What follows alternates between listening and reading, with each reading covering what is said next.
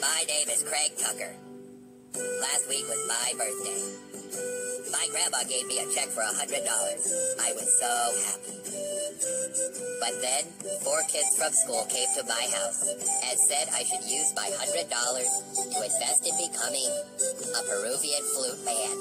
They promised I would double my money in one afternoon, but the government arrested us, along with all the other Peruvian flute bands, and took us to an internment camp in Miami. We begged to go home, but instead, the government told us they were sending us to Peru. And so that is why I am now in Peru.